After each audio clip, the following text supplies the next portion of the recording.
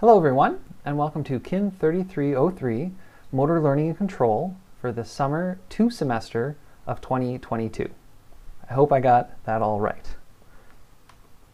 So first off, I'm the instructor of the course. My name is Jared. You're welcome to just call me by my first name. If that's too informal for you, then you're welcome to call me Dr. Blinch. And my, official title here at Texas Tech is Assistant Professor Blinch, but just Jared is fine. So this is just a little joke about how the syllabus has tons of information in it, and it's really the best place to learn about exactly how this course will work. So I'm not going to go over that information today because it's in the syllabus, and it's probably just most efficient to read it. You don't have to read it, word for word, all the pages, but the first couple pages talk about the course format, and then it's kind of all the legal stuff that's the same in every course after that. So what are we going to talk about today? Well, two things that are not in the syllabus. First, I wanted to talk to you about past student performance in KIN 3303, so you can get somewhat of an idea what to expect. And the second one, I just wanted to give you a heads up about how the online tests on Blackboard will work. So first, past student performance. Now this course, every time I teach it, is a little bit different. So we're not going to compare it to every time I've taught it. But if we look at the just previous semester, Summer 1, 2022, where it was very similar, you can see how the 45 students who took the class did. And what we're looking at here are the test scores in percent for the 14 modules that are in the class. And this will be the same for this semester. So you can see on the very first module, great score, 90%. Next module, still pretty high, 80 something. And then you kind of dropped a little bit here from modules 3 and 4, maybe stabilized, and then actually got a little better here later on. So what's happening with this trend? Well, what I think is the first couple modules are fairly straightforward. This is the first motor behavior course you've taken. Well, unless you've taken lifespan motor development, that also falls within motor behavior. So we're starting out with really kind of fundamentals. So the first two modules aren't as difficult. Once you get into the third, fourth, fifth modules, that difficulty will kind of persist through the rest of the course. The module topics, sometimes we do 2 modules in a row of the same topic. Other times we'll switch topics between modules. And you might personally enjoy one topic more than another. You might find one topic easier than the other.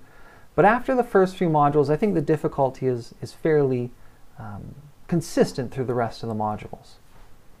Now, why did it peak here? Well, I think this is because I started to contact students and say, hey, I see you're not doing so well, and you're going to need to do better to pass the course. And I think that motivated some people to get their test scores higher, which was great. Now here is sort of a histogram of the grade distribution, final grades from last semester. And unfortunately, I didn't have any students who earned an A+. That'd be great if all of y'all, or at least one of you, did that this semester. So we have several students with A's. I guess the majority of students in the class achieved a B. We have a good number of students with C's, and then we did have 4 students who unfortunately will have to retake the course. Now this semester, one thing I'm going to do is after 5 modules, so that will take us through the first 2 weeks of the course, I'll reach out to anyone whose average on those 5 modules is below 70% to check in with you and maybe offer some suggestions on what you can do to improve your grade. Another reason I'll do that after 5 modules is because there's still another 9 modules left. And there's still time, if you haven't done well in the first 5 modules, to do better on the next 9 modules and still pass the course or at least raise your grade significantly. If you're struggling with the course, you really don't want to wait until 10 modules have gone by to get some help or to try something different, because at that point, there's only 4 modules left and each module is equally weighted, so most of your grade will be decided after 10 modules. One other comment on past student performance. This course, in some ways, I think it's fairly straightforward, and maybe that's not fair to say because this is, my life's work is studying motor learning and control. But it is an introductory course. This is your first time studying motor control and motor learning. Even if you've studied motor development, this is a little bit different. This course, I think, throws some students because it's a little different than the typical physiology course in kinesiology. So in physiology, everything you talk about you can see. If we're talking about the heart, the lungs, those are physical things that we can see. We might talk about small things like how the muscles work, the sliding filaments, but we can look at diagrams that depict what those look like on a microscopic level. With motor learning, we talk about cognitive processes, things like memory or perception. We'll talk a lot about information processing. And those are really theoretical constructs. We can't actually see them. So I'll show you diagrams where we say, okay, this is how memory works, this is how information processing works, but that's not like a microscopic view of what's happening in the brain. We focus more on the mind. This is a bit of a different focus from most kinesiology. Now, if you've already taken exercise and sports psychology, this approach will be fairly similar, so that background might help. What I wanted to say here, though, is if this different approach is a struggle for you, what you might need to do are try different learning strategies. So in physiology, maybe certain active learning strategies work very well for you. Well, they may or may not work in this class. And if you want to brush up on active learning and the study cycle, I actually have a 30-minute presentation on that, just a tiny kind of crash course really. But there are several recommended ways to study, which these are all based on science and research, so they're shown to be a fairly optimal way to learn information. So if you are struggling, feel free, reach out to me. We can definitely talk about strategies, get you connected with resources, but feel free if you want, you can also check out my YouTube video on active learning. So the link is in the slides, but I'll also put that in the description of the YouTube video. All right, that's our first half of today's class. The second half, I want to talk a little bit about online tests on Blackboard. So each module culminates with a test that you do online on Blackboard. If you've taken online classes before, you may be very experienced with that, which is great. But if this is new to you, there's a few caveats I want to point out, mostly related to technical difficulties that can arise. And hopefully these tips will minimize the chance of you experiencing technical difficulties. But if you do, and it may not be your fault, these things just kind of happen. We can't control our Wi-Fi connections all the time. I'll also tell you what to do if it does happen so that we can fix the problem.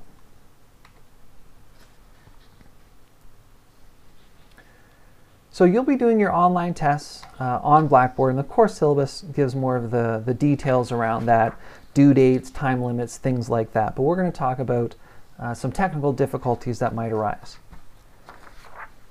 So Blackboard, when you're taking your test, it requires a constant internet connection between you and your computer.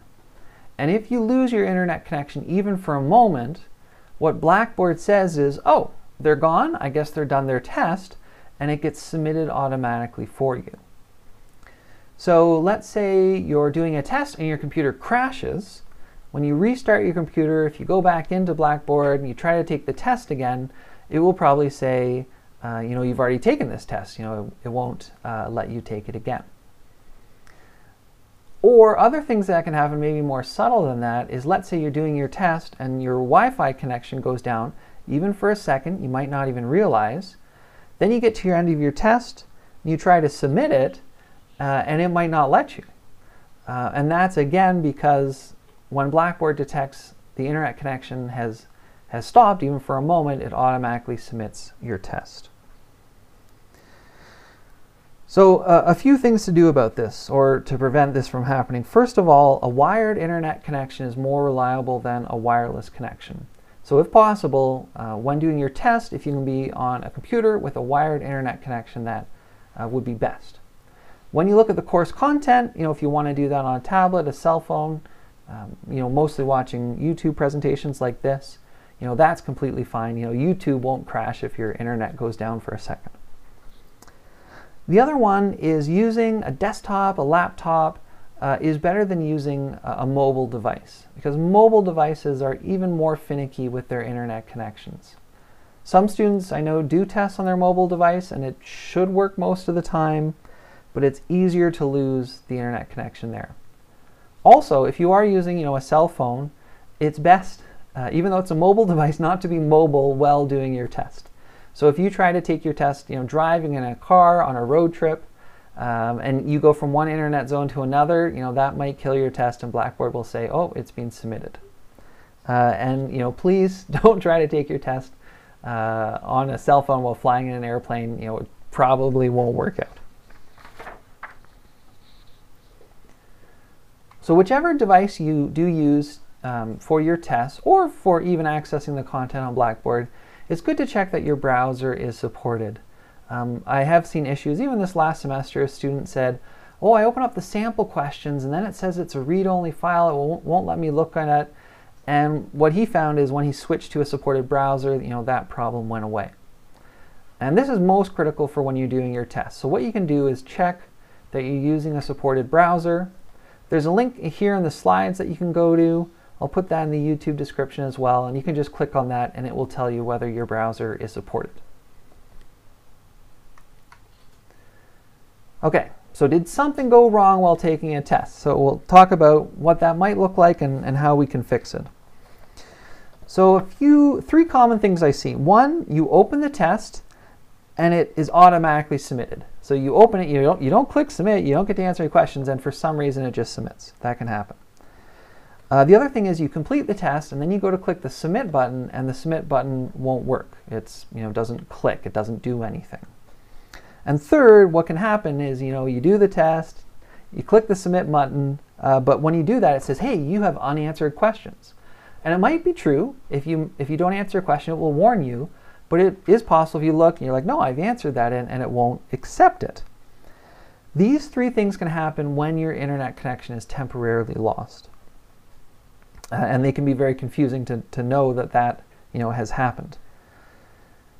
So what you should do here are two things. So first of all, you want to clear your browser's cache. When any of these things happen, your browser's cache can kind of get into a bad state. And even if I reset your test and you take it again, or you try to take the next test, you might encounter the same problem because your browser's cache is in a bad state. So if you know how to clear your browser's cache, great, just go ahead and do that. If you need any support with that, you can Google it, but you can also call Blackboard support. They are actually available 24/7. I've called them in the middle of the night before and someone's picked up right away, so feel free to do that. If you want instead, you can email them. I usually find, if you've got a test due in an hour, then don't send an email because they might not get to it for 2 hours. Give them a call. That's the best to get help right away. Second, once you've cleared your cache, to retake your test, if you try to, Blackboard won't let you because you only get one attempt at each test. What I need to do is reset your test. So send me an email. That's the best way to get me in the quickest way. And tell me what happened, and then I can reset your test and you'll be able to start it again. Now it's not going to save your answers, and you will get a new random set of questions because all the tests come from a test bank. But that's kind of the best we can do in this situation. It is possible that I can see a partially completed test online, and a few times last semester when there was just one question that hadn't been answered when something went wrong, I might send you an email and say, hey, answer this one question over email. I'll manually put it in so that you don't have to retake the entire test. So if something goes wrong, send me an email, let me know what happened. While you're waiting, clear your browser's cache, and then I should be able to reset your test and you can take it again. Now this is for technical difficulties. This is for when things go wrong that aren't your fault or my fault. It's just the internet's fault. This is not for other, let's say, like personal difficulties. So I had one student once emailed me and said, hey, I started the test and I fell asleep. And it submitted itself automatically after an hour because the tests have a limit of an hour. It said, hey, can you reset the test for me so I can take it again? And I said, unfortunately, no, I cannot reset the test for you. I guess you should treat the test the same way as if you were taking it in class. And if a student falls asleep during a test and they don't wake up and the test is due, then the test is unfortunately due. But if something weird happens, a technical difficulty, or if there's a legitimate emergency in your life, if you're taking a test and you go into labor and you have to go have a baby, then of course let me know about that. I can certainly make accommodations for those exceptional situations. Last thing about online tests. So Blackboard, the official link is this top one here. This bottom one, it usually works, but there are times, even for me, when I'll go to this link and the internet will say, hey, I can't find that, and then I try going to another website, my internet is fine, and it just seems to be that this link goes down from time to time. So make sure when you go to Blackboard, you're going to the ttu.blackboard.com, and if you ever get this and your internet isn't down, then maybe check that you went to the proper link. Okay, great. So those are the two topics I wanted to cover today. I'm looking forward to having a great course with everyone. If you have any questions at any time, feel free to contact me. Email is certainly easiest. My office phone number is in the syllabus. You can always try me there. And I will be on campus during summer too, on the Texas Tech campus. So I am actually also available to meet in person if you happen to be in Lubbock as well.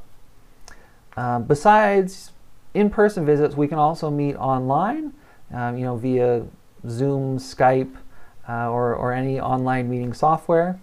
So as you proceed, if you have any questions at all, feel free to reach out to me. And again, the sooner we can help with any sort of issue, the better chance that you will be able to reach your fullest potential in this course. So again, I'm looking forward to a great semester, and I'll see you in our next module.